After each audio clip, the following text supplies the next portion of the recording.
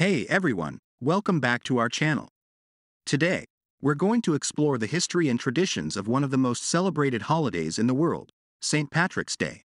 But before we start, make sure you hit the subscribe button and the notification bell, so you don't miss any of our future videos.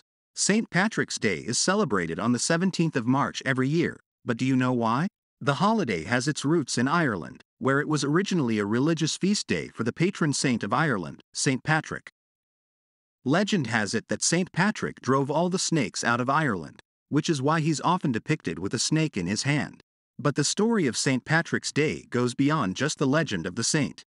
The holiday also celebrates Irish culture and heritage, with traditions like wearing green, drinking Guinness, and eating corned beef and cabbage. These traditions have been passed down through generations and are still celebrated today. Over time, St. Patrick's Day has become a global celebration, with parades, parties, and festivals taking place in cities all around the world. It's a day when everyone is Irish, and people come together to celebrate Irish culture and traditions. So there you have it, the real story of St. Patrick's Day. From its origins as a religious feast day in Ireland to its global celebration of Irish culture and heritage, St. Patrick's Day has a rich history and tradition that's worth celebrating. We hope you enjoyed this video and learned something new about this iconic holiday. Don't forget to like and share this video with your friends, and we'll see you in the next one. Slaint.